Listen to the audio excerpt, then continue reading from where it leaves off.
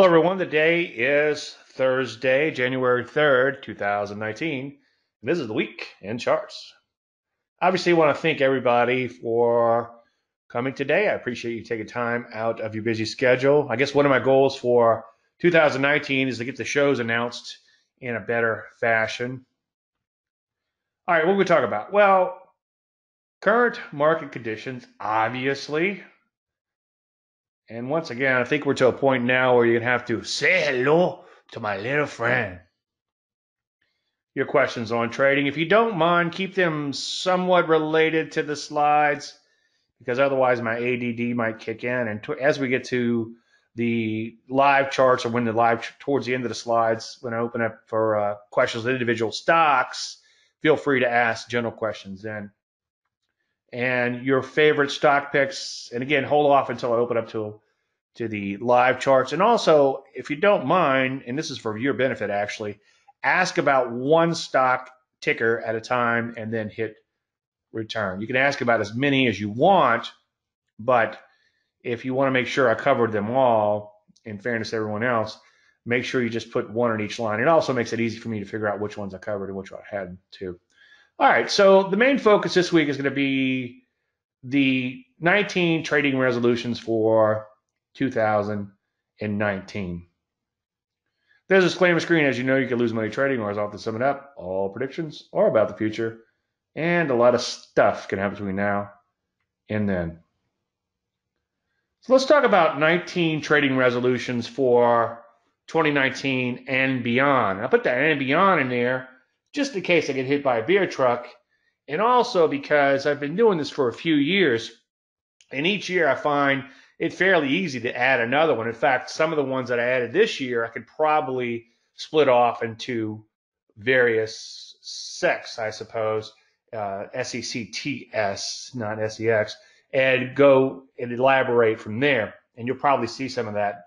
So I think these are very timely in nature, and I feel pretty good about them. And I'm going to force myself to follow them as much as possible. And I've already had some somewhat success in not trading from some of these resolutions. And we'll talk about that as we get a little further in. All right, number one, I will only take trades when conditions are conducive to my methodology. Now, for a trend follower, that means that the market is going up if you're going to be buying, the market is going down if you're going to be selling or shorting the market.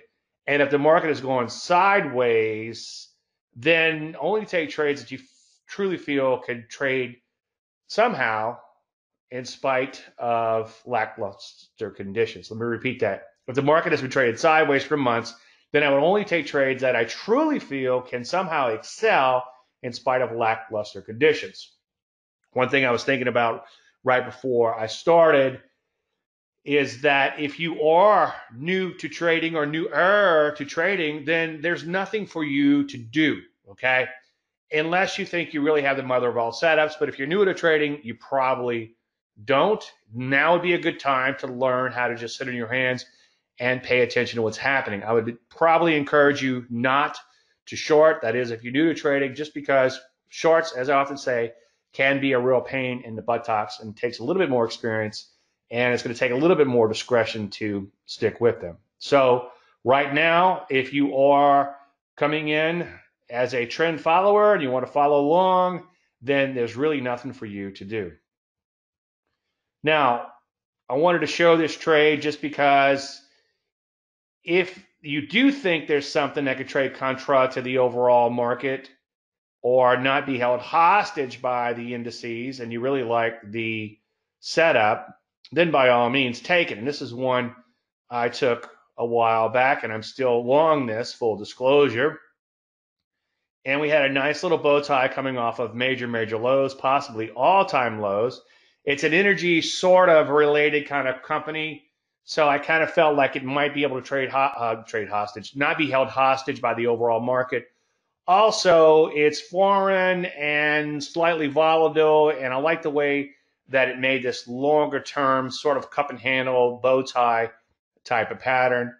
And it triggered a buy, and then it came down. It did nick the stop. Now, I hate to show this particular example, but I have several clients that were able to stay with it through a little bit of discretion. Now, there's always a chance I'm going to pour salt in somebody's wounds by doing this, but longer term, I think if I can get you guys to understand how discretion works and graduate you up, eventually what I want to do is create a mastermind kind of group to where we're looking at the same stocks, we're sharing some ideas, and we are all kind of reaching that next level together in our trading. And that's why I preach so much about the importance of using discretion, and not to go too far off on a tangent, but as mentioned recently in the Q&A under the members section, Charlie Kirk and I were recently talking right before we went to the retreat, to his retreat. We were talking about how it's been a little bit more difficult in more recent years, and I was agreeing with him, and I talked about how nearly all of my recent recommendations, even though quite a few of them worked, they did require a tremendous amount of discretion. In some cases, just a little discretion, but it did require discretion on nearly everything I've recommended recently.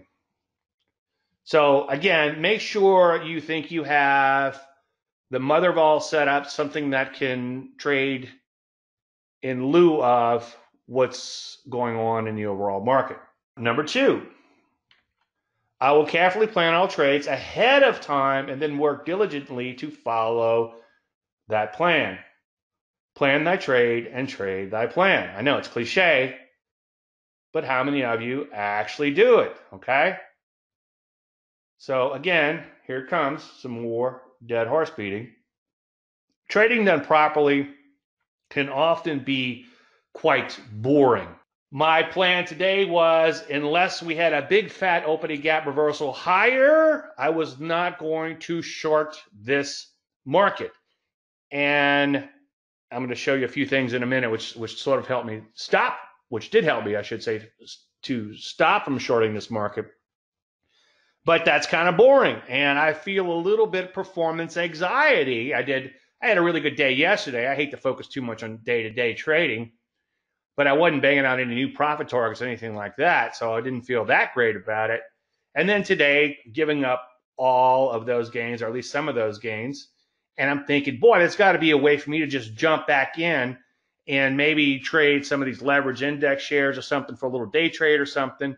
I'm like, no, I'm not going to do it. Well, that's kind of boring, but that's good. And a lot of things that I felt myself tempted to do just this morning and I didn't do would have already reversed on me. So if you are looking at that screen, and as I often preach, don't be as close to the market as you need to be, but no closer. You might want to write that down. But if you are watching that screen and you begin feeling a little excitement or angst, then you might be doing it wrong. As I discussed in the, I think it was January 2nd Q&A. Yeah, it was just yesterday's Q&A, January 2nd. I discussed a lot about talking about the trading for action and trying to avoid the taking mediocre setups, and that you just sometimes just have to let things go, and you can't kiss all the women. And a lot of times you might get all excited about a market, but as I said again yesterday, when you back the chart out a little bit, it's like, well, wait a minute, that was just like an inside day.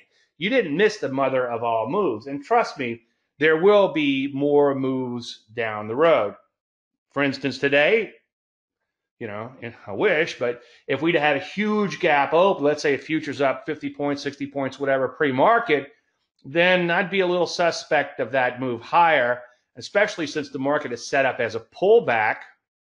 I would say, you know what? I think that might be worth shorting. I think that might be an opportunity that's outside of my plan because I won't know if that's going to set up until the market actually opens. But 98.9% of everything else I do, I know what I'm going to do, and I find myself, when I'm following the plans, it does become downright boring. Mark Douglas talks a lot about this. If you're feeling some sort of anxiety, then his point was that you're probably doing something wrong. Now, if you're new to trading, a little bit harder to wrap your head around those emotions and feelings. But if you've been at this for a while, and I know myself, when I find myself getting excited and dropping those F-bombs and doing all those things that I preach against, I realize that I'm doing something wrong. And Douglas went on to say that you have not fully accepted the risk. And that's probably a lesson in and of itself when you're making that plan to fully accept the risk of that trade. Now, we're going to get to seeking excitement in resolution number 11 in just a few minutes. Now, as I often preach, Montier pointed out that stress is created when information is changing or unknown. Well, when is information changing or unknown? As soon as the market opens. Well, when is information static? As soon as the market closes. So I do my analysis after the market closes. I try not to do anything on the fly, and usually don't. I usually have a pretty good idea what exactly I'm going to do the next day. The reason I say a pretty good idea is we have to see what happens on the open sometimes, but there's a plan in place for that too. Look, for instance, if it gaps strongly against me and I'm in that oh crap mode, then I decide, okay, am I going to stick with that position, or am I going to look to get out, or do I have to look to get out? Where's my uncle point? I've already taken the loss overnight. How do I deal with that situation? So there's a few things that you cannot plan for, but you can know what you're going to do if they're going to happen. Now, here's more dead horse beating. The more decisions you make, the more stress, because with each decision comes what? Emotions and stress. And that's Damasio and Shaw, as I often say. And the example I often use is, okay, Dave, I didn't take that trade that you recommended yesterday. Now what should I do? Should I get in even though the price is higher? Or let's say that the price is lower. Should I get in even though the price is lower? Or should I not do anything? Now you're faced with three different decisions. Let's say you don't do anything and the stock takes off without you. That's going to create some emotions. Let's say you get in even though the price is lower and it keeps on dropping. Then you're going to think, well, why did I get into stock and it kept on dropping? Okay. What if you get in even though the price is higher? Well, maybe that's going to be the high tick, and then you might resent that. So if you didn't follow the original plan, you're going to create more and more stress for yourself.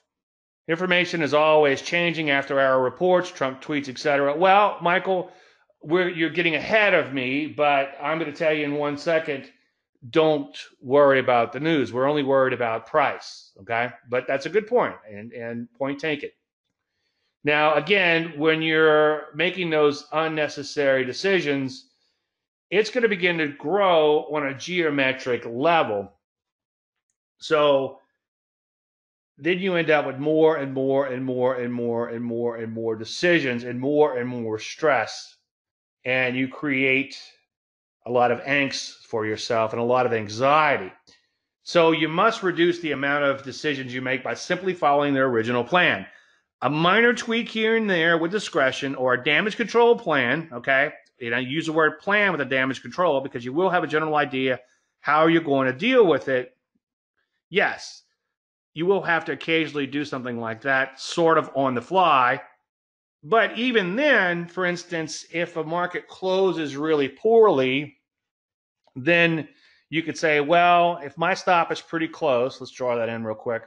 If my stop is pretty close, oopsies, then I know there's a pretty good chance that I might get hit on that open. So let's say you're in a stock and it begins to drop and the close is like right here, and then your stop is like right there.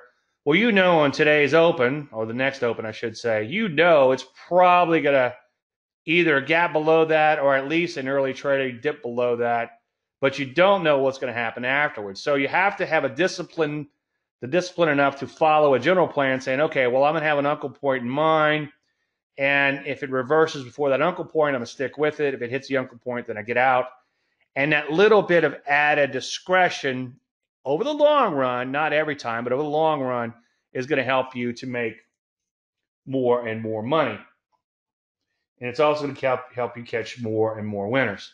So when you don't follow the original plan, it creates a lot of problems and a lot of anxiety. All right, number 3, I will only take trades that trigger an entry. How many times have I told this story? Hey, Dave, I'm down 30% or 50% in that turd you recommended. And I'm like, I never recommended that. And they're like, yes, you did. It's like, no, why would I recommend a stock that's going down? And they're like, you did. And I'm like, when? And they're like, 6 months ago. I'm like, well, yeah, I did. But, it was a beautiful little TKO like I show here or something like that. Just fantastic looking setup. But it never, ever triggered. It amazes me that so many stocks won't trigger, or how many stocks, I should say, don't trigger, and you don't end up putting capital into harm's way. As Druckenmiller once said, the way to build long-term returns is through preservation of capital and home runs. By not taking trades that don't trigger according to your trading plan, you're going to help to preserve that capital. You're not going to put the capital into harm's way. Now, I got a little deeper into this in the psychology section, some of which I think is under members and some of which is under Trading Full Circle, which are both, the Trading Full Circle is eventually free with members, and then the members area is going to be free. The psychology there is free as long as you're a member. But anyway, as I went on to say, the problem with taking that trade, even though it didn't trigger, is that you're setting a pattern of bad behavior. And if you're breaking the plan, as I'm going to say in a minute, you can't get a little bit pregnant. But if you're breaking the plan by not following it, by entering even though it doesn't trigger, then who's to say, or I should say, you're not going to be likely to follow that plan and allow yourself to get stopped out and actually honor that stop should the market go against you. So you could end up with some really, really bad behavior. So again, make sure that trade actually triggers before you look to take it. No trigger, no trade. You just simply move on and say next. I can't tell you how many times I've had a great looking setup and it never did trigger. And yeah, it bums me out because I'm like, man, it works so hard and great setups are so few and far between. I finally find something great like this one here, and then it just begins to implode. It's like, so what? No capital is put into harm's way. Now, I will pick the best and leave the rest. As I often say, when somebody says, what's your holding period, Dave? I'm like, 10 years, hopefully much longer. I want to be in stocks as long as possible. That UGP triggered back in October. Where are we now? November, December. I'm almost 3 months into that trade. I hope to be 3 years into that trade. God willing, we're all still here in 3 years. Somebody asked me, hey, Dave, remind me, hey, Dave, we still in that UGP? Well, there's probably a good chance that if I am, I'm going to show you anyway. Now, you're like, Dave, why you beat the dead horse on this? Why you keep saying don't pick stocks that look like electrocardiograms? Well, if you've come to these shows, and I'm not picking on the newbies who don't know any better, I'm talking about people who should know better. A few weeks ago, what happened? Hey, Dave, what about Home Depot? In my best Nicholas Fine voice, I say, no. So you people, not all of you people, but some of you people forced me to keep beating that dead horse. I think you enjoy me doing that. Or what's the joke about the guy with the bear in the woods? He's like, I don't believe you're out here for the hunting, are you? Anyway, number 5, I will be patient. This is a reoccurring theme. Whenever I wake up in the middle of the night and have that monkey mind thing going on, I keep thinking how important patience is in trading. And it's hard, especially we all have these quote feeds on our desk and we surround ourselves with these monitors and flashing lights and everything. And who was it? Sakota once said, having a quote machine on your desk is like having a slot machine. You're going to want to feed it. And that is very much true. So patience is really, really tough. The waiting is the hardest part. So I'm sitting here wanting to make money today. I really want to make money. Obviously, if we're not here to make money, why are we here? Okay. But I'm sitting on my hands because the market did not do what I wanted it to do to give me a setup, at least in the index or something like DRIP. So I'm forcing myself to sit on my hands, and it's not easy. If you are a person of action, you're type A like I am. If you're a person of action who, especially if you're successful and have achieved a lot of success in your life, it's going to be really, really hard to be patient and not want to take action. It goes completely against our psychological makeup as motivated people. Now, yes, continue to do your homework in spite of the conditions, but make darn sure you have the mother of all setups when you don't have a tailwind. And that tailwind is what got me thinking this morning. If you are a newbie, there is no tailwind, or at least no upside tailwind right now. So don't buy anything. Okay. Now, the other thing is you're going to have to keep doing your homework. As I often say, if I ever solve for that outlier problem with trend following, it's not just my version of trend following, it's trend following in general. And the outlier problem is that one occasional trade that makes your year. Okay. I have on a couple of leftover longs, UGP being one of them. And I hate to use the word hope, but hopefully one of those will take off. Maybe it will be UGP.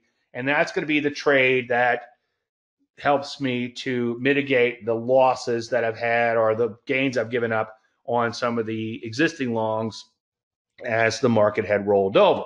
Okay. And those occasional outliers can make a big difference. And occasionally you'll have an outlier on the short side when you're shorting too.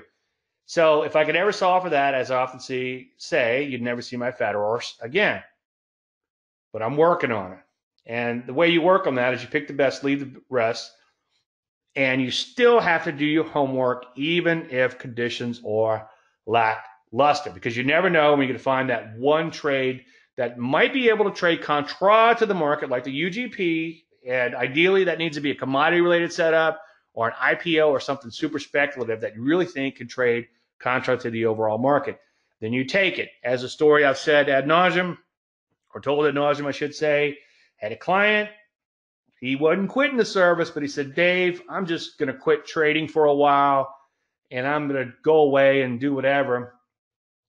And he said, because I don't see any setups in the foreseeable future. And I said, you know what? I don't see any setups in the foreseeable future either, And so 2 hours later, I found two of the biggest winners of the year. So that's the outlier problem.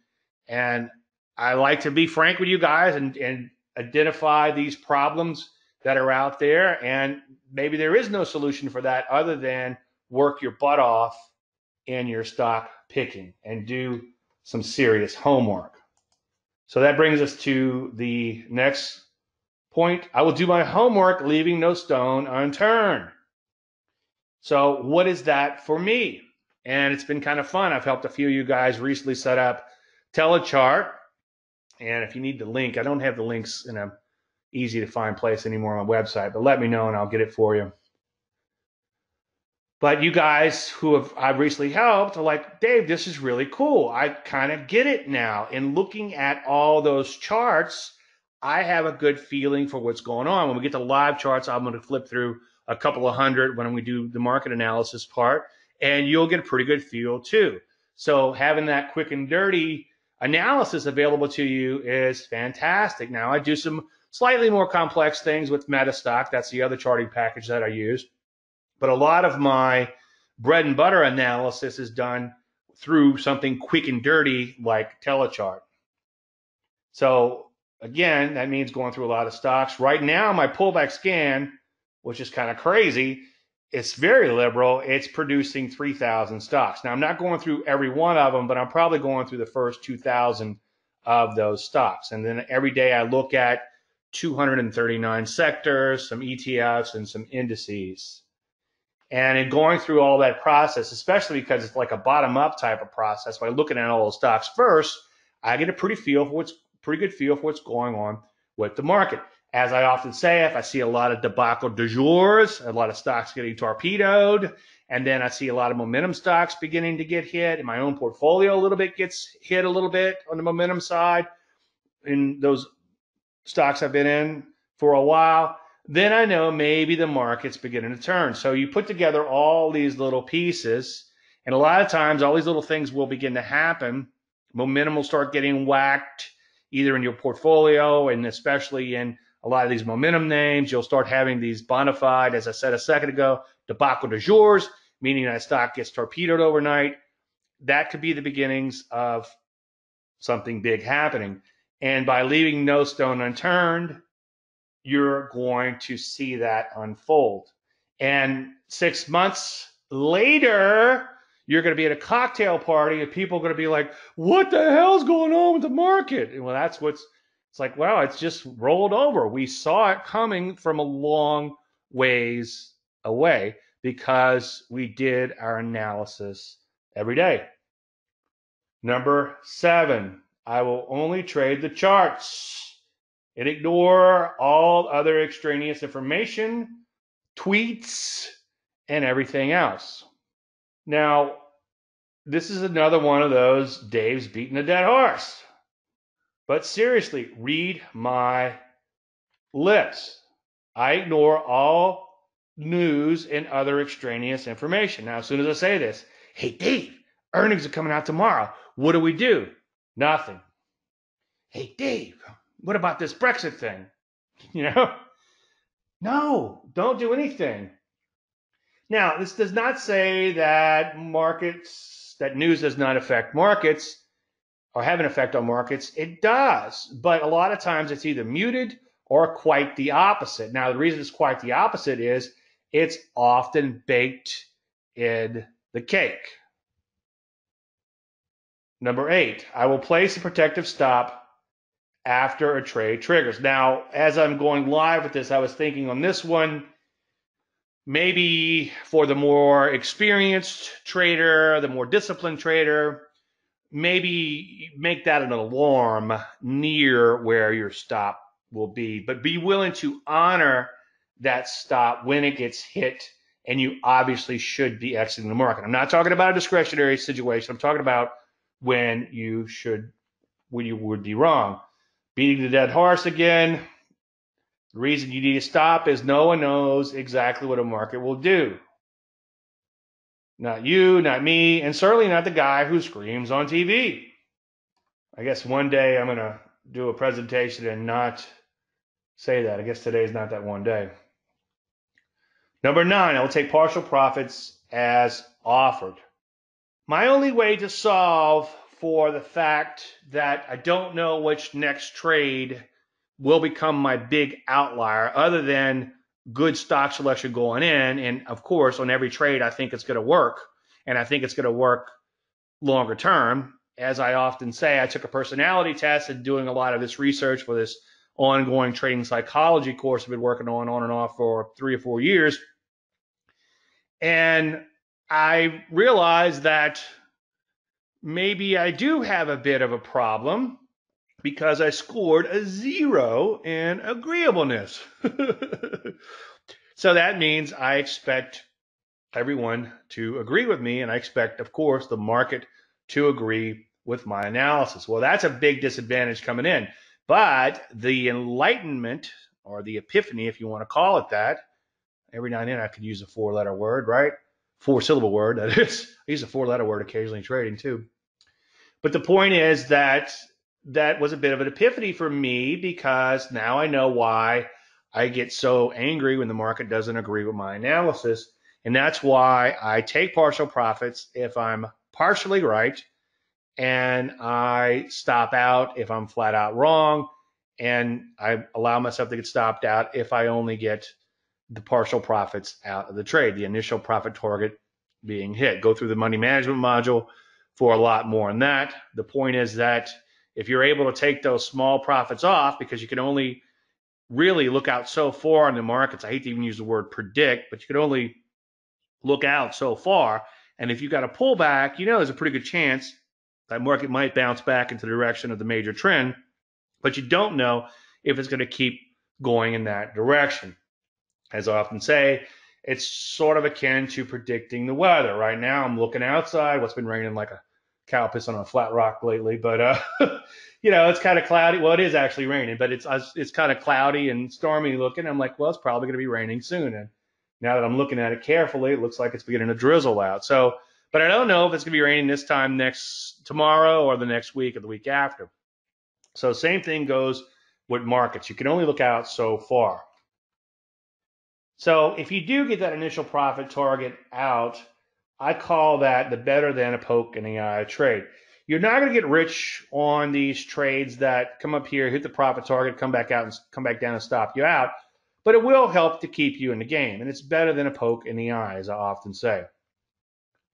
And the secret to this game is longevity.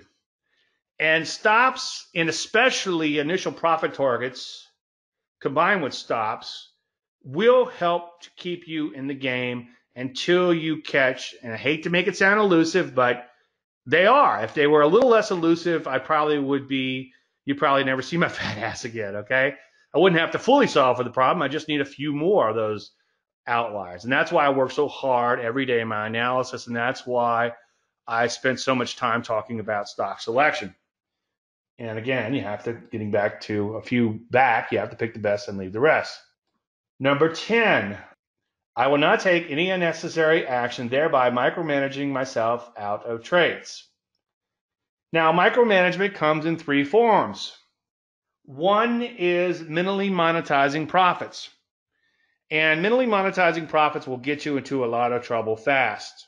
And an example would be, and this is a leftover slide from a couple years back, but I got a little home here. So I'm guessing that when you're looking at that trade, let's say you've got a $3,000 mortgage and you just made $3,000 on a trade, and you're thinking, well, you know what? I can cash out and pay $3,000 on that mortgage. Or if you have a car that's has, I don't know, $10,000 left, you make $10,000 on a trade, yeah, I'll just cash out and pay off that car. I've seen people do that all the time, and they feel pretty good for a little while, but if that stock keeps on running, you'll feel really, really bad. And once again, we circle back to that outlier problem. If you exit a trade, which could turn into an outlier, I should say exit a trade prematurely, then you're never going to catch that occasional outlier, and you're never going to do better than mediocre longer term. Yes, over the short term, you might knock it out the park, but remember, if market goes up 25% and you get out, you're not going to catch a 50% move. And if it goes up 50% and you get out, you're not going to catch a 100% move, and so on and so forth. Now, the second form of micromanagement is when a stock begins to go against you slightly, or if it begins to kind of die out and go sideways. But Dave, I thought you were a trend follower. I am a trend follower, but I look for that perfection going in, not afterwards, as I preach. Obsess before you get into a trade, not afterwards. Once you're in a trade, it should be fairly boring. I know this morning I dropped an F-bomb on an open position, but as a general statement, you don't want to take any unnecessary action and micromanage yourself out of something. Dave, how long is too long? What if it goes a month? I don't care. If you're not stopped out, stay with it. What about 2 months? If you're not stopped out, stay with it. And I've had stocks recommended into service go sideways for weeks, not do anything wrong, not stop out. They just start basing after we get in and then get bought out.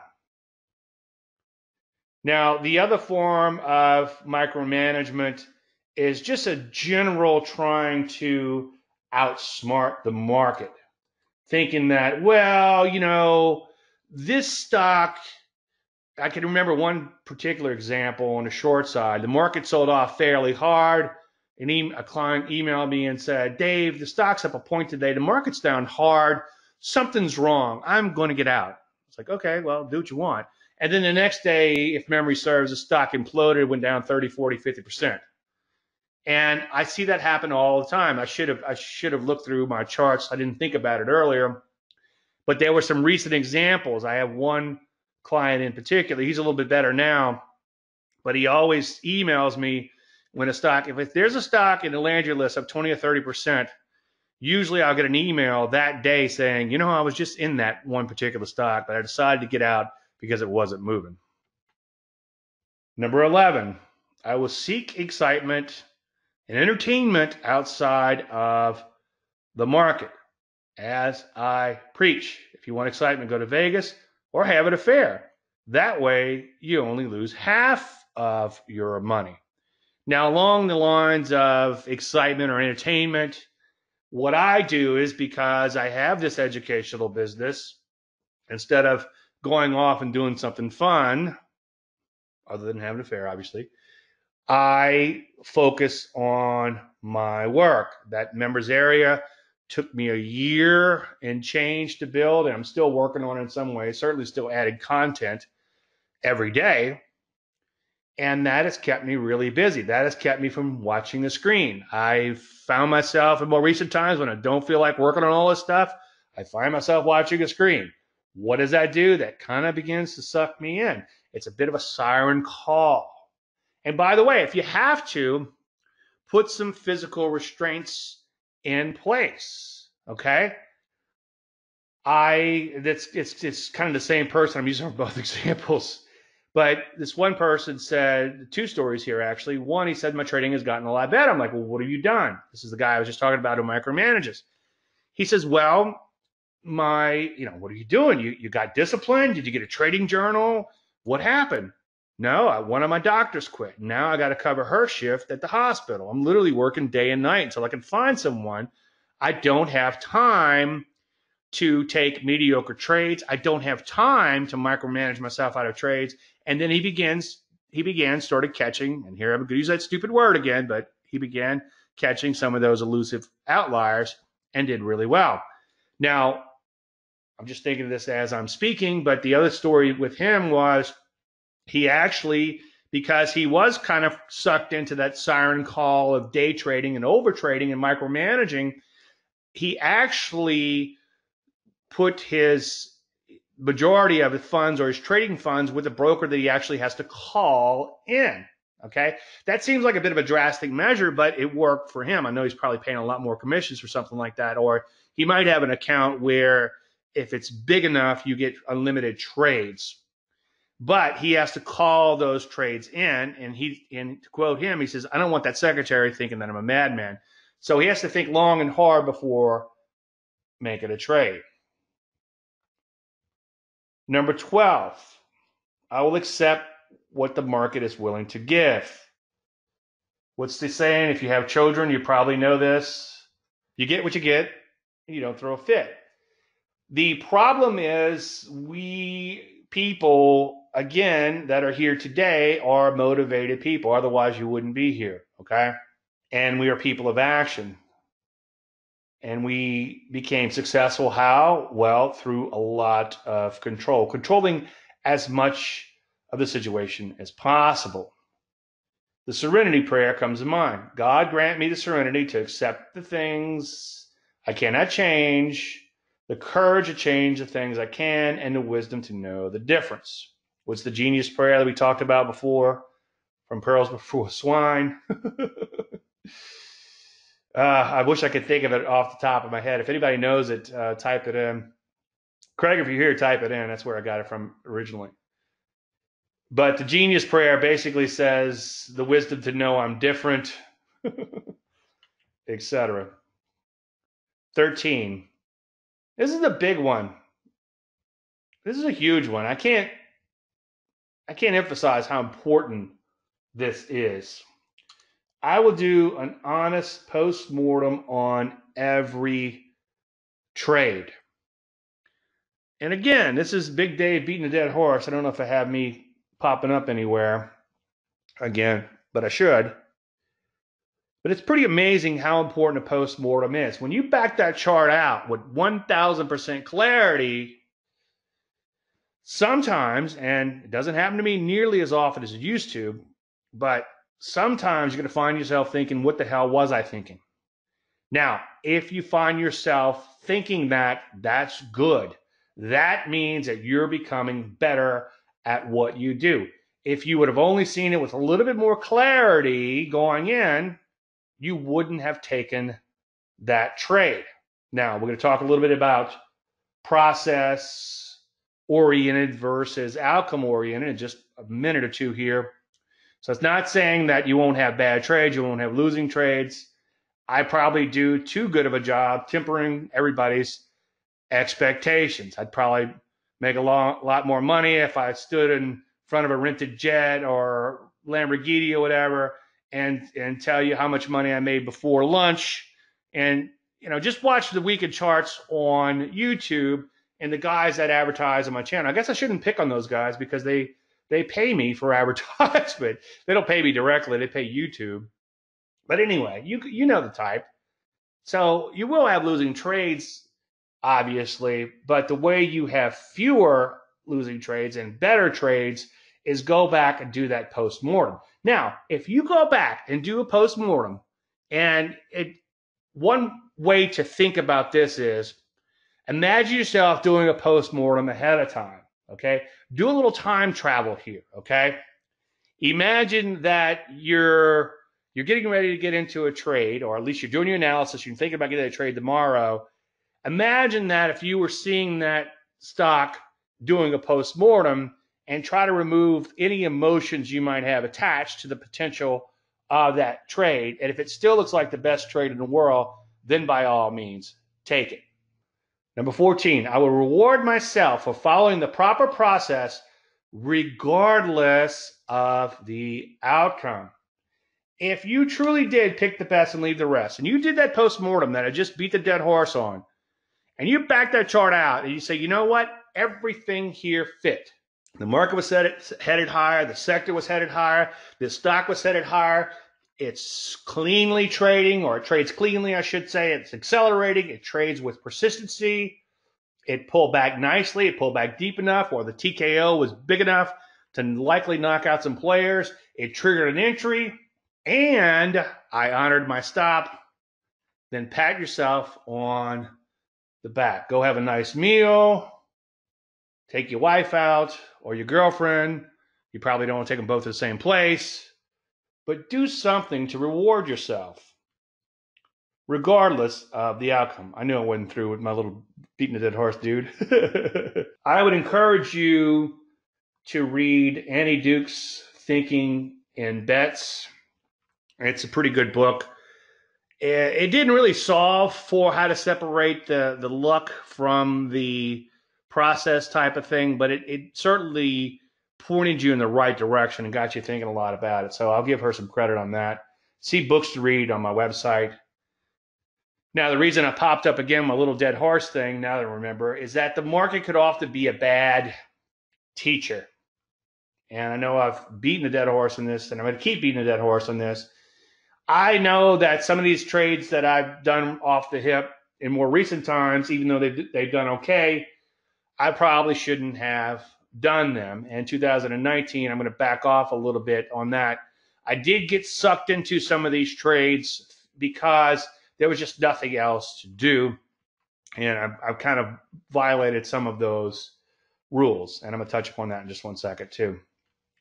But again, the market could be a really bad teacher. Now, Terrence O'Dean, he talks a lot about outcome biases.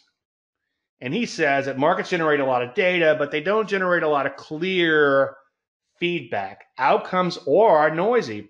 Good decisions may have bad outcomes. Bad decisions may have good outcomes. And we all have a tendency, and everybody's guilty, especially somebody like Big Dave, who scores a 0% on agreeableness in a personality test. But we all have a tendency to take credit for our successes while blaming our failures on bad luck or others.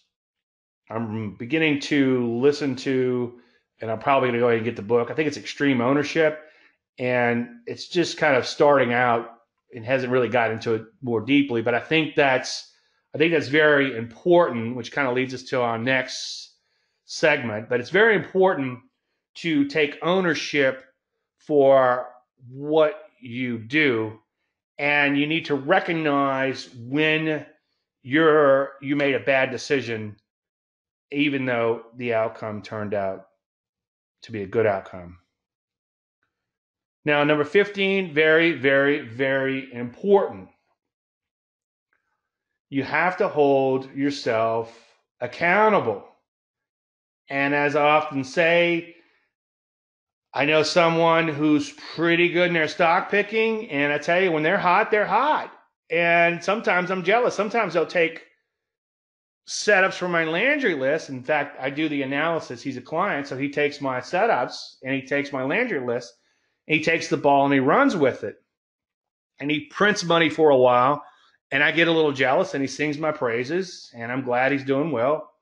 But I'm a little jealous. And then he begins to get a little careless. He stops following the rules. He starts entering a little early. He hangs on a little too long sometimes, meaning he lets that stop get hit and not on a discretion basis, but he just kind of hangs on and hangs on and hangs on. And it's kind of like a rinse and repeat type of cycle. And I asked him, and I know that you guys have been here for a while. You've heard it 1,000 times, but we've got all the new guys coming in, and we got a lot of guys who don't listen. So anyway, I said, look, would you be willing to get your wife involved? Would you be willing to say, look, these are the trades I'm planning on taking. This is why I'm going to take them. This is where I'm going to enter. This is where I'm going to stop out. This is where I'm going to take partial profits. And this is how I'm going to trail a stop higher. And what he said kind of surprised me. He said, oh, no, that would end the marriage. So that told me right there that he wasn't willing to hold himself accountable. Now, what I do is I pretend that someone is looking over my shoulder. And as I'll say in a few minutes, if nobody is here, and usually nobody's here, but I'll actually announce my trades and explain what I'm doing and why I'm doing it. And if you're winging a trade, it's kind of hard to say, yeah, this is I'm winging a trade. And that introspection is really hard when you're holding yourself accountable like that. But I try to trade. Try to be the key word in this sentence. None of us are perfect, right? But I try to trade like the whole world is watching. And in some cases, it's kind of easy. If I recommend X, Y, Z, if I say, oh, let's get in at 16, let's put a stop in at 12 or whatever, and take profits at 20, then I laid out a plan, so I have to follow that exact plan, so I'm not a hypocrite.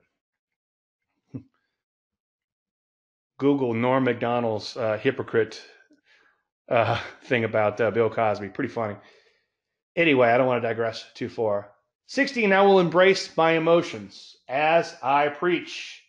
I use the word embrace and not eliminate. Why? Well, here's that decision thing again, because every decision has emotions and stress. If you did not have an emotional part of your brain, you could never make a decision. As I've said quite often, those who have been injured or the unfortunate thing of illness, they cannot make any decisions if that part of their brain has been damaged, because one decision doesn't have a consequence over the other.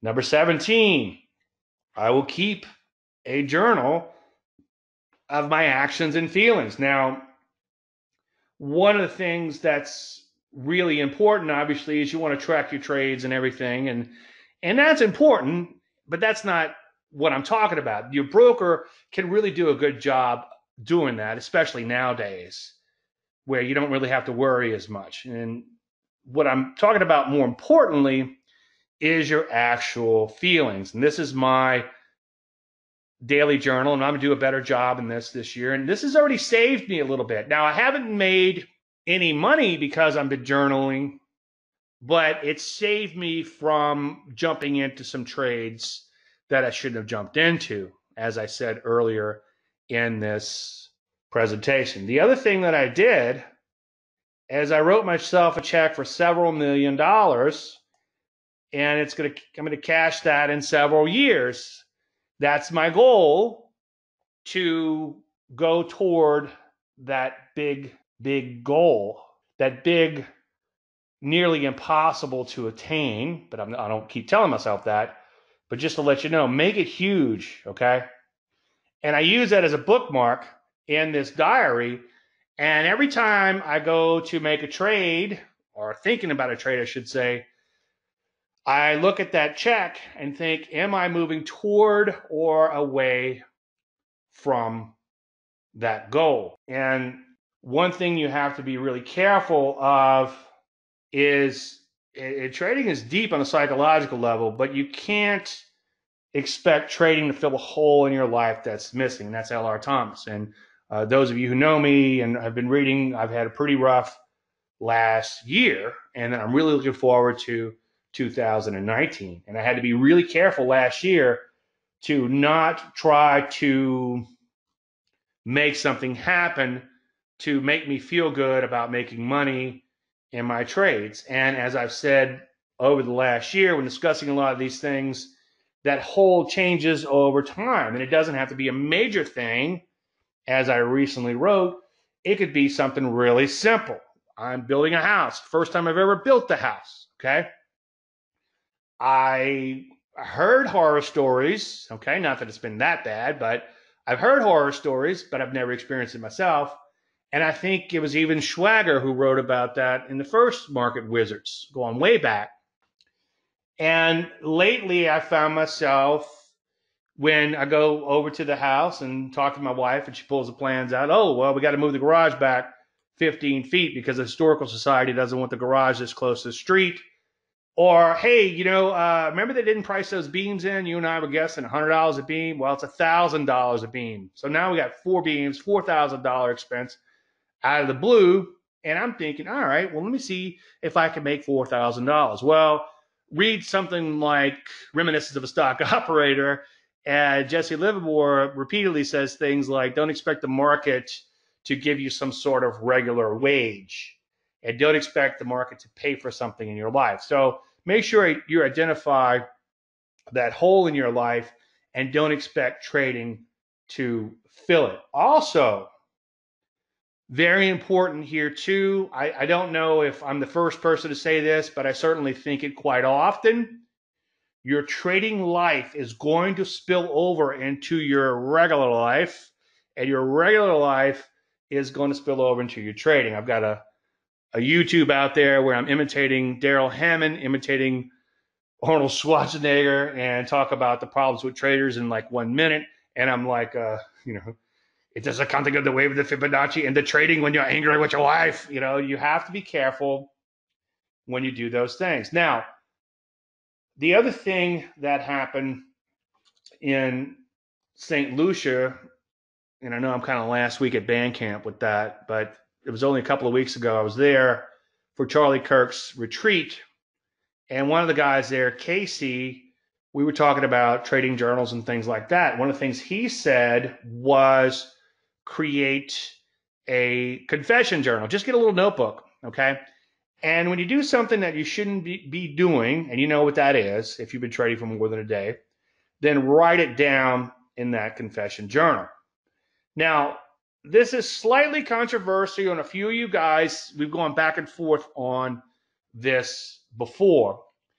But my point is, if you're going to be a gunslinger anyway and take some unnecessary trades or trades you should be taking, that day trade if you are a position trader or any other thing along those lines, then I would suggest that you create or set aside, that is, a small account for those trades that are outside your normal methodology or outside your normal wheelhouse or action trades or whatever. And some of you guys argue, well, you can't get a little bit pregnant. And I hear you on that. But my point is, if you're going to take those trades anyway, do them in a separate account. Be super duper disciplined with, let's say, 90% of your trading account, but put 10% over in that little account. And if you want to mess around a little bit, then go ahead and knock yourself out. Now, Charles Kirk was talking about this, and he took it one step further, which I thought was absolutely brilliant. You always get something good out of Charlie Kirk. He said not only have that separate account, but at the end of the year, do the accounting on that account and determine whether or not it was all worth your while. And I know I've fired off a few too many trades lately, and I'm feeling pretty good because I thought I was doing pretty good at it. And I think overall I did okay. But longer term, is that really going to be worth it for me? Okay, I'm kind of giving you a little confession here. Longer term, is it really going to be worth those emotional round trips of coming in and taking those day trades off the indices and DRIP and LABD and whatever the other one is, LABU and those type of things? And I think my quick answer there is no. So I need to come back to my roots and just stick to what's going on And I recognize that, hey, I'm taking some trades that I probably shouldn't be taken. And that's because I'm looking to try to make something happen. Maybe because I need $4,000 to pay for beams, or another $25,000 to move the garage, or whatever the case may be. But if you are going to do that anyway, then not only do it in a separate account, at the end of the year, take a look at your performance and see how you did, and do some serious introspection and ask yourself, was it really worth it? Okay. And it's going to take an emotional toll on you. All of this takes an emotional toll on you. You have to learn to live with it. As I often say, life and trading is make a decision and then living with them. The making a decision is very easy. The living with it is not. Number 18, I will believe in what I see and not in what I believe. It's hard to work hard because this business is hard work. It's hard to work hard in this business and not get the expected outcome. That often happens in trading. And again, you could actually be wrong, as I say again, because I say it quite often. In a pure trend following standpoint, from a pure trend following standpoint, you're going to be wrong about 72% of the time, longer term. Now, I try to improve upon those numbers, try to get them a little closer to 50% at least through the taking of partial profits. But even if you're not that accurate, if you catch enough winners, you're going to do quite well longer term. But again, you're not always going to get the outcome that you want, so you cannot try to justify staying with a position that you should have exited, or why it's going to come back, or whatever. So very hard to believe in what you see and not in what you believe. You have to be objective. I used to say this all the time, but I said it so many times, people started attributing it to me instead of Linda. Linda once said, if you don't know where a market's headed, ask a 6-year-old kid. And Linda's right, because a kid doesn't try to factor in news or Fibonacci or the wave count or 15 oscillators. He just looks at the chart and he can tell you whether it's going up, going down, or sideways. So there might not be a good reason why a market is going lower, but it is. I think, as I said recently, we've been having a revolving door. People come and look at the house. And when they come in my office and see all these monitors and soundproofing and a video studio, they're like, what in the hell do you do? And when I tell them, they want to know why the market is going down. I don't know. We'll find out those reasons after the fact. But what is, and obviously it is going down. Now, number 19, I will print off this list, go to my website and print it off and refer to it often. The more often you refer to something, the more likely you are to do it. The example I gave, I think it was 2017, I lost 40 pounds, and 2017 to some of 2018. But then I found quite a few of those pounds. And one of the reasons, of many, but one of the reasons, I'm not making excuses, because I know what puts weight on me and I know what takes it off, okay? Yes, Dave, if you move more and eat less, it's pretty much all you have to do. That's going to be in the next book I write, Dave's Ultimate Guide to Dieting. Page 1, move more. Page 2, eat less. Anyway, I kept those New Year's Eve resolutions, easy for me to say, on my desk early in the year. And every day I'd look down and I'd see what my target weight was. And I know what my weight was at the beginning of the year. I knew where I was, and I was somewhere in between for many, many months. Well, I began to slip for various reasons, and I'm not making any excuses, but one of the reasons I think was because those New Year's Eve resolutions got buried on my desk. The more you refer to them, the more you're going to follow them, especially if obviously, anything you write down, you're twice as likely to do. And I think if you review it every day, you're 10 times more likely. So every day when I log into my members site and I see that my trading goals are to only take the best opportunities, and when there's nothing to do, do nothing. Once I do find an opportunity, I will carefully plan the trade and then follow that plan. I will resist the urge to micromanage, day trade, or take any unplanned trades, with the exception of a money line in the corner S&G ogre type of trade. Now, I covered those in a lot more detail yesterday, and that would be January 2nd, 2019 in the Q&A. But the point I was making there, kind of my confession throughout this presentation, has been I've been taking a few of those less than mediocre S&G type of trades, and not just the ones where it's money lying in the corner. For instance, today, if we'd have been up, like I said, 50, 60 points in the futures or whatever, and then the market begins to come back in, I think that's a hard trade not to take on the short side. Okay, it's kind of that can't stand it test. If you can't stand it, if that fear of missing out is that huge, and it really truly is, then by all means, take it. Now, the one thing that I did pick up, not the last week at band camp, but the one thing I did pick up in St. Lucia is, it also, as I said prior to that, I thought everybody's goals would be process oriented, because I beat the dead horse on process orientation, being process oriented. But some of the people actually had goals which were motivational in nature. For instance, somebody in the members area lives down in the islands in the West Indies, and they want to see their children more, so they want to generate some capital through their trading to be able to see their children more. When I was in St. Lucia, again, last week at band camp, a couple of people there had accumulated money through various ways, and they wanted their trading to continue to grow that capital to create a legacy for their children. And one individual I was talking to, who's a bit of a system surfer, okay, or system hopper, however you want to look at that, trying to trade everything there. Very smart person, but trying to just do too much instead of one simple thing. And of course, I said, what's the Bruce Lee quote? I do not fear the man who has practiced 10,000 kicks once, but I fear the man who has practiced one kick 10,000 times. So just do that one thing, do it well, and then improve upon that.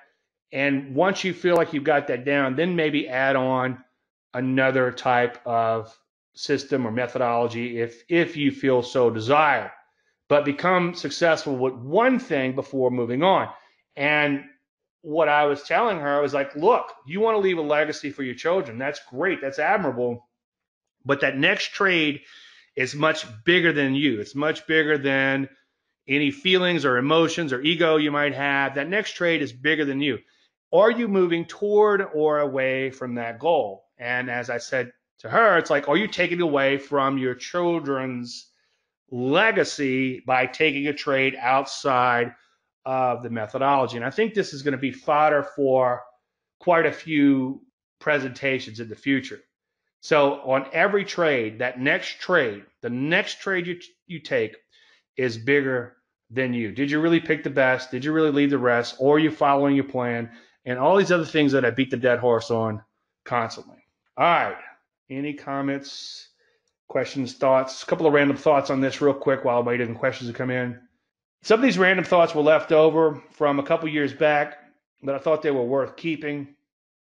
Even when things are good, it's still tough because you're never going to get it exactly right.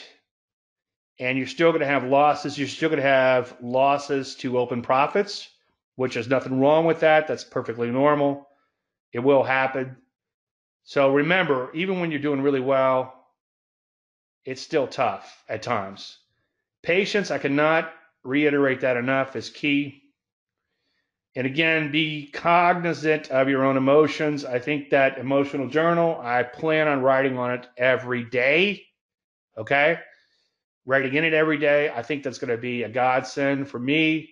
Something I've preached in the past and something I've kind of drifted away from. I got too busy. Things are happening in my life and trading and blah, blah, blah. So I've brought that back and I'm serious about it. Or I'm going to be serious about it in 2019. And you guys can hold me accountable. And I'll maybe quote from it going on. Like, what did I write today's? I slept like crap last night. So I know I'm a little tired, a little punch struck coming in today. So I've got to be cognizant of that. One of the things, again, this is like last week at band camp, one of the things that came up was trade like someone is watching. When I make a trade, I kind of imagine that everyone is watching me. All of my clients are watching me make the trade, and all of the people who have learned from me are watching me make that trade. So I could turn around and say, yep, this stock was trending. It's accelerating higher. It's a persistent trend, and all these other things fit. This is why I'm going to take it. This is where I'm going to get in. This is 2% risk on my account. That's why I'm going to trade this number of shares, and so on and so forth. When I told someone in St. Lucia was, even if nobody's around, I want you to, and I think I said this a few minutes ago, I want you to announce your trades. You might look like a madman to someone looking in, but so what? My wife sometimes, she comes walking over to my office and she can see me just having this conversation with myself. She turns around and walks away. I can hear the heels like click, click, click, click, click, click, click, click, click. She used to think, oh, you must have been in a webinar or something, but now she knows I'm just in here talking. Now, it might sound a little crazy, but talk it out. And when you're taking a trade that you shouldn't, you're going to say, geez, this sounds stupid. Yeah, I'm just kind of winging it here. The market's going up. I think I might buy it, or I'm bearish. I think I might short it. As opposed to, well, look, we had this beautiful opening gap reversal. I'm getting in here. I'm going to stop out here. It's not that much risk, but I think the reward is going to be well worth it. Even though this is not a planned ahead of time trade, this is a trade that developed this morning. This is why I'm taking that trade. Now, on the trades you planned the night before, it should be a heck of a lot easier. Not, oh, I'm not going to get in, even though it triggered because the market's down. I'm going to wait to see if the market comes back. Oh, wait a minute, the market's coming back. The stock's not coming back. I'm not going to take it. Oh, market's down again. Oh, now it's triggering. Now it's going higher. Well, wait a minute. I'm going to wait to see if the market comes back. And you start that mental, and I don't know if it's proper to say, but you know what I'm talking about. It starts with an M, and that little monkey mind starts going. And that's when you start to make yourself a little crazy. So again, not the last week at Bandcamp, you announce and explain your trades, even if no one is watching. Trade like someone is watching. Okay. Alimony expense. Need to do top-down analysis. Well, you could do it any way you want, okay? I do more of a bottom-up analysis, Michael, and the reason I do that is because I like to get a feel for what's going on and kind of work my way through. Now, obviously, as I often tell people we get a debate off over top-down or bottom-up, it doesn't matter as long as you're looking at anything, what order you do it. But I already know what the indices have done because I saw them, okay? So it's not like I'm close my eyes all day and then look at the charts and then kind of go back and see what happened in the indices. Now, every now and then, if I'm super busy, I won't know exactly what happened. But for the most part, I do have a pretty good idea what the market did before I go into my analysis. I'm not going in completely blind. The point is that you get a feel for what's really going on, especially on those days. Like sometimes you have a flat day in the market, and then you'll just see stock after stock after stock getting torpedoed or hit hard or whatever. Then you're like, guys, I think it was a lot worse today than it might appear. Now, some of you said, what if we did advanced decline and all these other indicators in the market? That's fine, but I think you could end up with analysis paralysis. I like to do the empirical research and just get a feel for what's actually going on. And I'll show you a little bit of that in just a second. All right, I'm not going to beat the dead horse on all these systems, but a while back, you guys know me, sometimes I like to come up with a really simple system to help justify and explain what's going on, justify trend following, explain trend following. And what I did was I created this little indicator that shows you how far away from the 250-day high you are, okay? And if it gets 10% or more and the market closes below the 50-day moving average, you should what? You should exit the market, okay? And then to get long, it would have to get back within 10% of the 250-day high and have a low above the 50-day moving average. That is the entire system. Now, we started following the system when? Oh, I don't know, when I created it last summer or something, when the market began to tank a little bit. And the trigger was, where's that trigger? Up around 2,800 or 2,750. And then obviously we're slightly below that now, okay? So what amazes me about something so simple is that it can help, and help being a keyword in that sentence, but it can help keep you on the right side of the market. And knock on wood, every major bear market that has occurred throughout history has triggered a signal. Now, this is not some holy grail, because as someone who didn't fully understand the system but began to click with a little bit, said a non-trader person said, I get it. If a market is going to go down 50%, it's going to go down 10% first. And I'm like, exactly. So that's kind of the whole thing there. So webinar created some anxiety. I'm not sure what you're saying. Is the webinar creating anxiety? Well done, Dave. Thank you, VM. Are you welcome, Michael?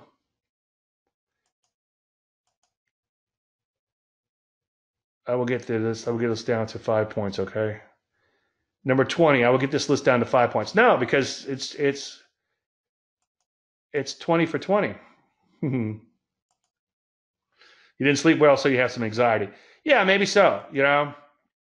Maybe so. And I know I'm a little punch drunk today. Probably a little bit too much caffeine.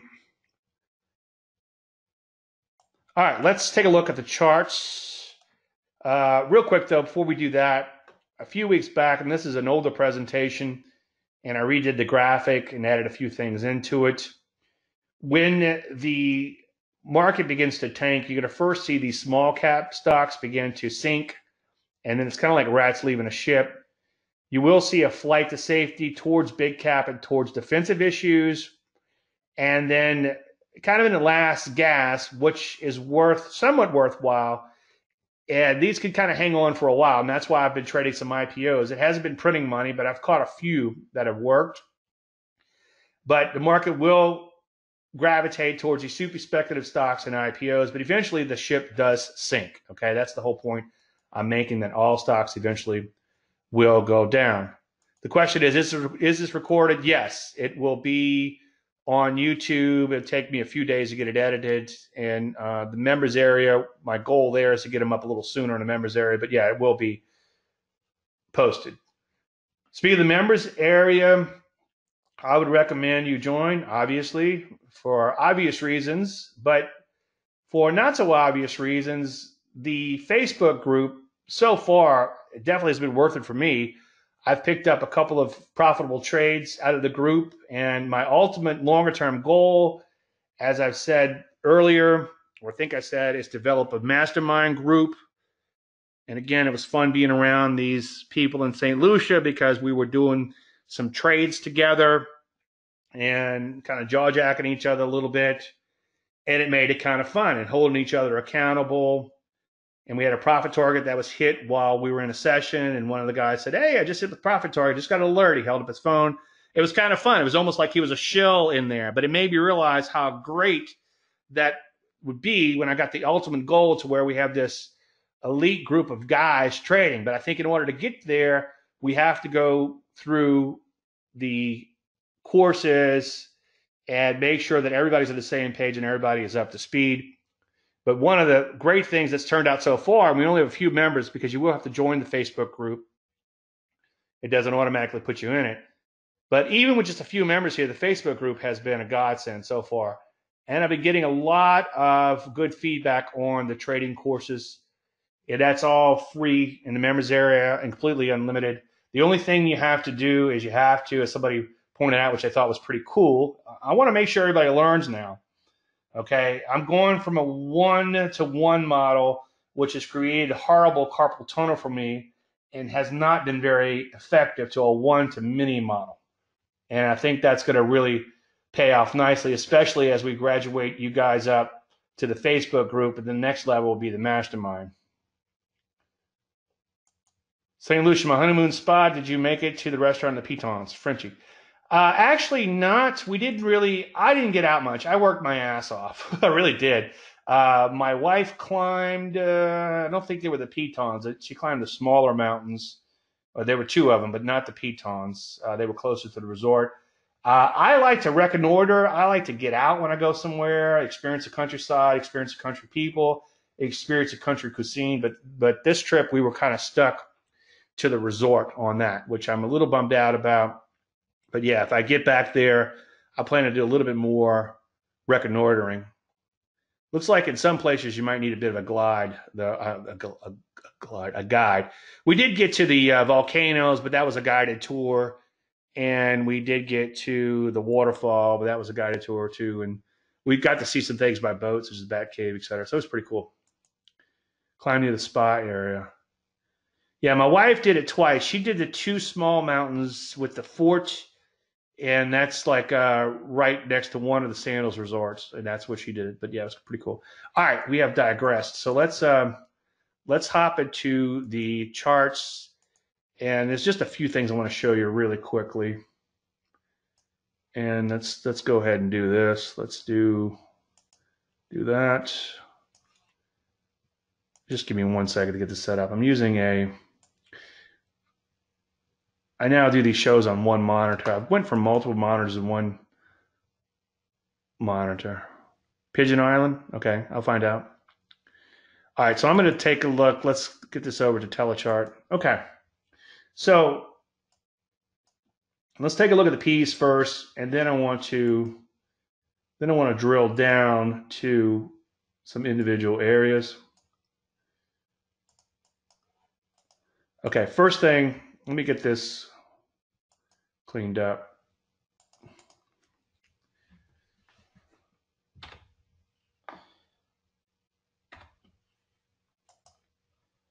Come on. Okay, we're locked up. It went so well in dress rehearsal.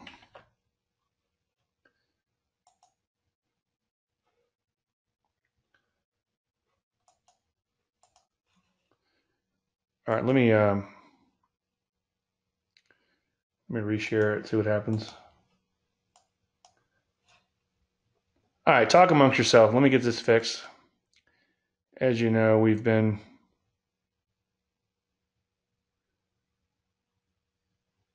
going through a few issues here and there.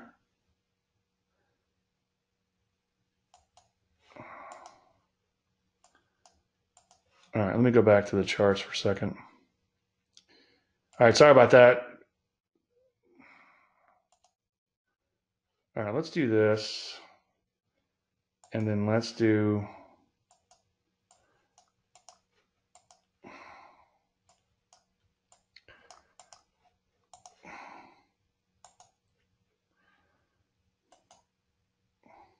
all right, let's start from scratch.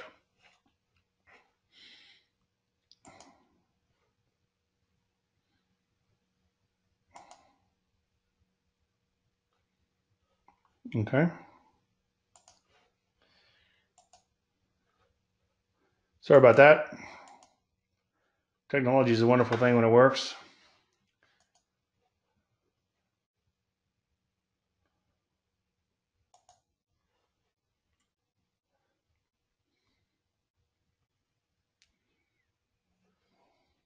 All right, here we go.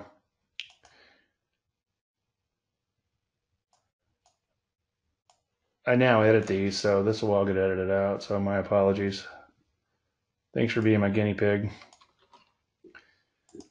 All right, let's take a look at this. So I'm going to just give you a quick feel for what I do. But before we do that, just to make it simple, let's just look at the market. Let's see what's going on, and then I'll show you how I do the analysis real quick. So obviously we gap lower this morning, and then now we're coming back off those lows. But this market remains in a downtrend. If you didn't know anything about markets, draw a line. Let's see if I get a linear regression line in here. I like to draw a line through as many bars as possible, but if you draw a linear regression line, you could see it's going to probably look a lot like the line going through the bars, okay?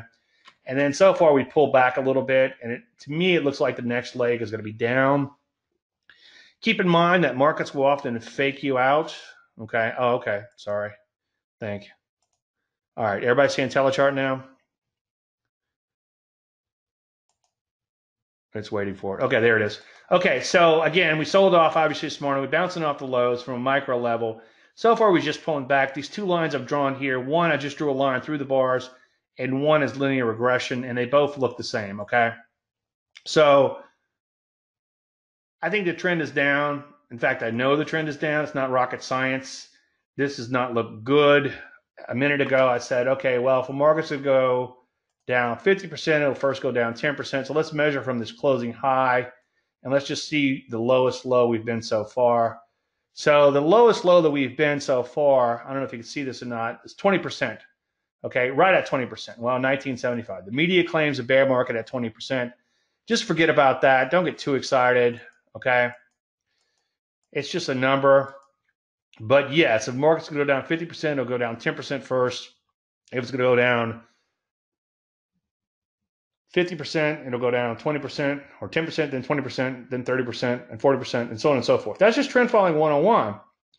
So we've dropped about 10% round numbers from the 10% signal. So I would consider that a profitable signal. At least it's profitable so far, okay?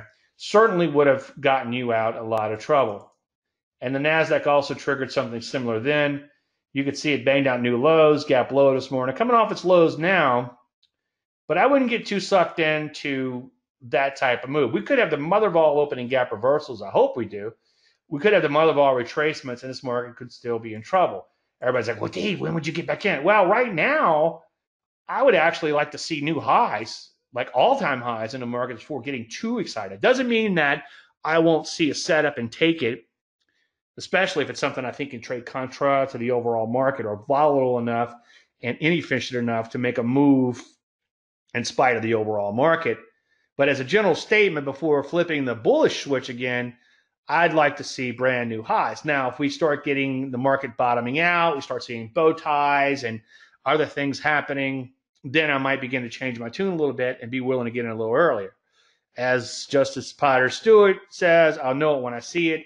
But I cannot fathom how these people are out there calling a bottom every time the market hits a new low. To me, that's just like trying to catch a falling knife. And I think that's a bad, bad, bad idea. Running kind of late, so let's just go through this real quick. So I'll actually look at all 230 sectors, 239 sectors. But lately, I've been focusing mostly on these major MIGs, which are Morningstar industry groups. And as you can see, drugs, that's kind of a defensive area. What's it doing? It's headed lower. Health services, that's a defensive area. What's it doing? Headed lower. So as I pointed out earlier, all stocks eventually sink with the ship. Now, some of them held on a little bit longer before imploding, but as you can see, they're all beginning to bang out new lows. That was hardware. Semiconductors have been abysmal, okay, for quite a long time. Semiconductors sold off long before the market. And a lot of people do believe in watching the semis as sort of a harbinger? Is that a word? A harbinger of things to come. And I somewhat believe in that. I don't actually have a system based on that, but I do often talk about what's going on in the semiconductors. Is this being recorded? Yes, it's recorded, as I said a minute ago. Bellwether. Well, give me an example of something that's bellwether, like a stock, and it's probably headed lower. Okay, let's open up for any individual issues you guys want to talk about, and I'll be happy to plot them.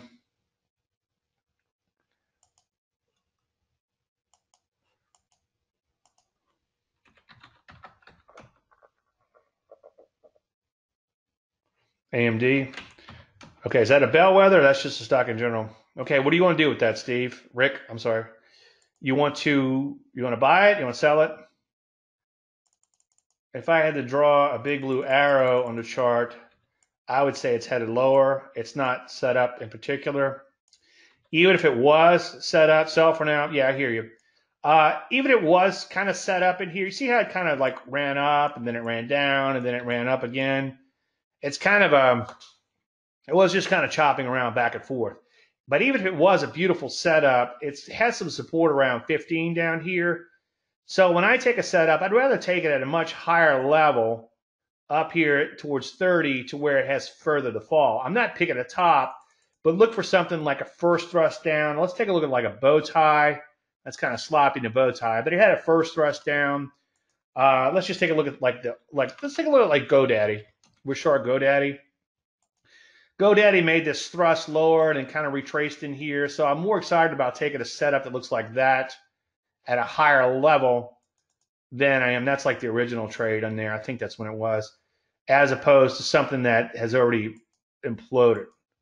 Mining stops going up on your radar? Not yet. Okay, let's take a look at, let's see if I can find them. That's metals and mining overall. Now, I know gold itself has improved, but you can see so far it's just kind of going down. Now, it does have a little bit of a look like it's kind of running out of steam to the downside. But longer term, as you can see, let's take a little weekly here. Longer term, it doesn't really look that great, okay, because it's coming down from fairly high levels. So unless I saw the motherboard setups there, I would generally pass. Let's take a look at GLD. But gold's improving. My only problem with gold is if you back the chart out, because I know a lot of people looking for action. I don't blame you. I'm looking for action too. But if you back the chart out, as you can see, it has a mountain of overhead supply to get through. That's gold, the commodity, at least the ETF commodity. So no real mining stocks on my radar just yet. Every now and then something will pop up. But so far, I'm not really seeing anything too exciting. LLY for long. Well, Lilly was actually a short a few days ago as a recommendation. Not a recommendation, I'm sorry, just as a potential short. To me, it looks like it's kind of making, I don't trade off Head and Shoulders, but now it's kind of looking like a Head and Shoulders top. And a good Head and Shoulders, or one I prefer, would be for this to be higher than this over here, because it kind of fakes everybody out. But yeah, on a relative strength basis, I hear you. It's doing better than the overall market. But I don't know if I mentioned net earlier, but I often talk about that. On a net basis, okay, what do we got? October, November, December, January. We got 3 months of slightly negative change on a net basis. So as a trend follower, there's no trend to follow. And you probably think, well, why were you thinking about shortening? Well, it was kind of rolling over. It looked like it was in trouble. But now it's kind of bouncing around in here. So I would leave it alone for now. Okay. Hey, Susan, good to hear you. Good to hear you. Good to see you. Where you been? Susan's a friend of the show. Boeing is a short. It's a little wide and loose. It's a really thick stock, which is actually good on the short side. I can't really argue too much against it because it looks like it's in trouble. I think there's some other big cap stocks out there, though, that are a little bit cleaner on the short side. Okay. There's a couple I want to mention, but they're on the Landry list for today. So I don't want, out of courtesy to my clients, I don't want to talk about them. But look a little harder, and I think you might be able to find something a little bit cleaner on the short side. But yeah, I agree with you. It's probably in trouble. BSX, yeah, BSX, another one you mentioned, kind of looks a little bit like Boeing, kind of wide and loose and all over the place. So try to find something a little bit more cleaner on the short side. NFLX long. No! You just messing with me now. I know it. That's Mr. Home Depot. No! No! See, you people. Why do you beat the dead horse so much, Dave? Because. Why would you buy that stock? Draw your big blue arrows. Holy moly. See, nobody hears me. Nobody hears me. I know. Can you believe it? All right, any more? AU? AU for Don O, not Don. Yeah, that's kind of interesting. With these mining stocks, let's take a look at a weekly real quick. I like a lot of these mining stocks. I like back in like 2015 where they're banging out these all-time lows and coming off those lows. A case like AU, it is hitting those multi-year lows. So here's the thing. The reason I'm kind of stuttering a bit is with the mining stocks, you have to be a little bit more lenient because they tend to trade more in a more choppy fashion. On a pullback, I'll give it a maybe. What's kind of bummed me out about these gold stocks is we didn't go down and hit those multi-year lows officially, and we didn't really have any clean up moves just yet. TXT, well, TXT is forming a, let's see, forming a base long. No. I'm going to kick you out the show. How do I kick somebody out? Is there a way to do that? Let me kick him out. Hang on.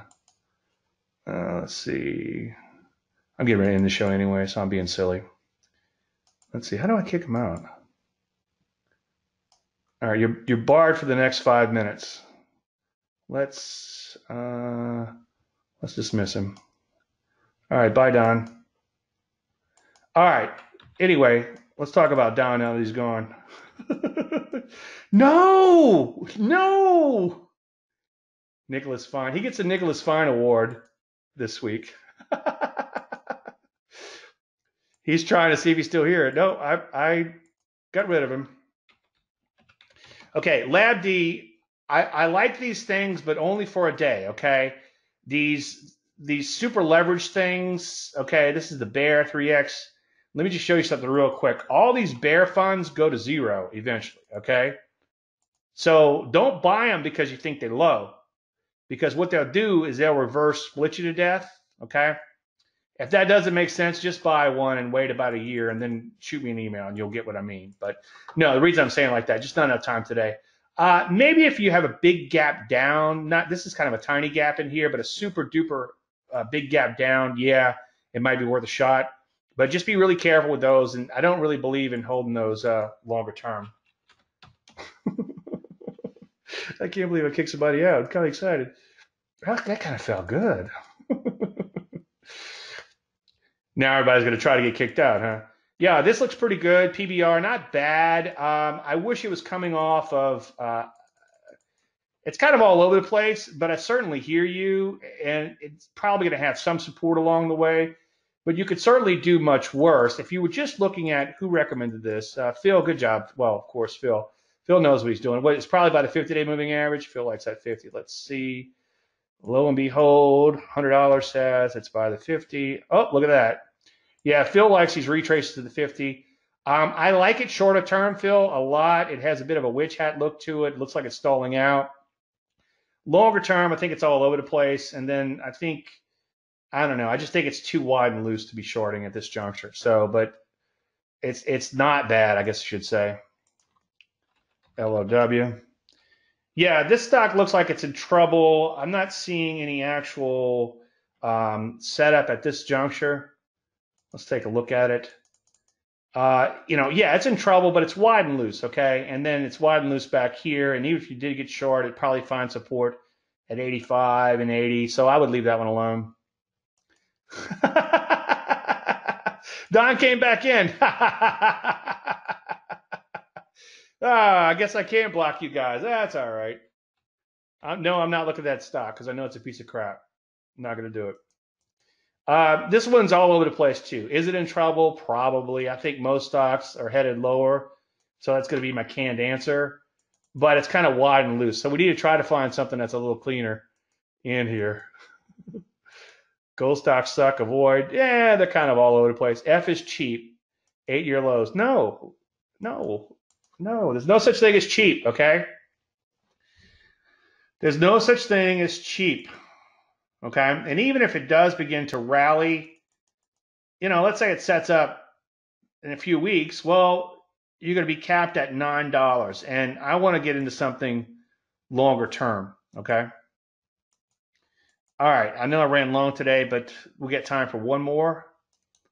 Going once, going twice. F was for Don. Okay, well, Don's back, so let Don fend for himself. All right, as usual, I want to thank everybody for coming. I appreciate you taking time out of your busy schedule. Any unanswered questions, shoot me an email, and I'll try to work it into the next show.